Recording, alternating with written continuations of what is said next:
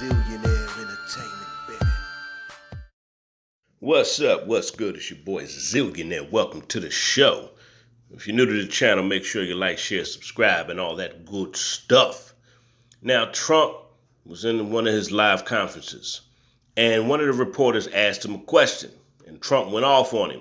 And I'm going to be honest with you. I liked Trump's answer. I liked the guy's answer. Reason why, this is what I like about Trump. This is what I like. People say all the bad things, they all the bad things about him or whatever, or what he doesn't do right.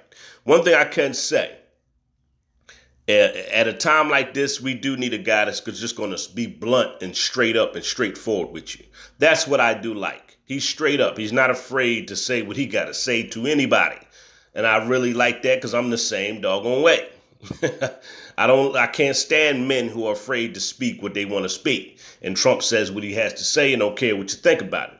Now, this reporter had the nerve to ask him, everybody's scared. He did ask him sort of a dumb question, okay?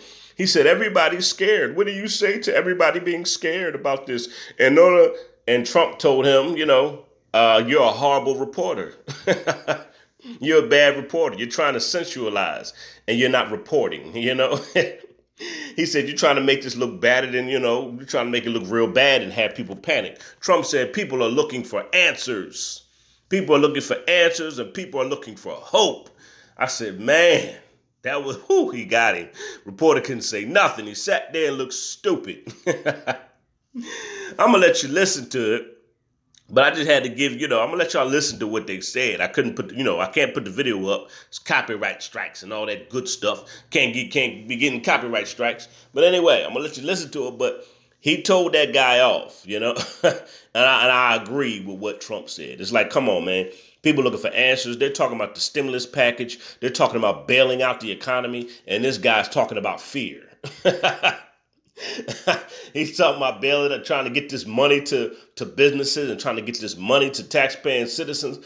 And this guy want to talk about everybody being scared. And they're talking about solutions. So I totally agree with him. And the dude looked really stupid. He had the dumbest look on his face. Like, look at this idiot. You shouldn't ask the dumbass question. People are looking for hope.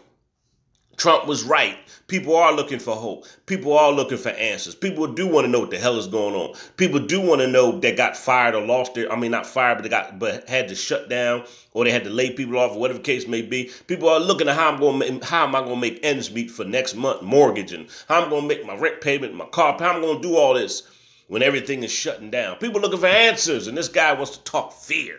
I can't stand people who talk fear. That's like one of the most irritating things to me too. I'm a courageous dude. I like courage. You know what I'm saying? Let's talk about some answers. I don't want to get that. I don't want to put that in my vocabulary. So he called him out. And then he said, "You ought to be." Then when Trump was going on to the next question, he pointed to him and said, "You ought to be ashamed of yourself."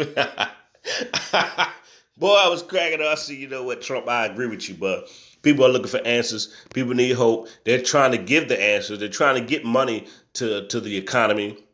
They're trying to get money to businesses and taxpaying citizens. And that's what the topic was about. He came in trying to spread more fear, and Trump shut it down. Listen to this, man. Totally agree with the guy. 200 dead. What do you say the Americans were scared, though, I guess? Nearly 200 dead, 14,000 who are sick, millions, as you witnessed, who are scared right now. What do you say to Americans who are watching you right now who are scared? I say that you're a terrible reporter. That's what I say. I think it's a very nasty question, and I think it's a very bad signal that you're putting out to the American people. The American people are looking for answers, and they're looking for hope. And you're doing sensationalism, and the same with NBC and Comcast. I don't call it Comcast. I call it Comcast. Let me just for whom you work. Let me just say something.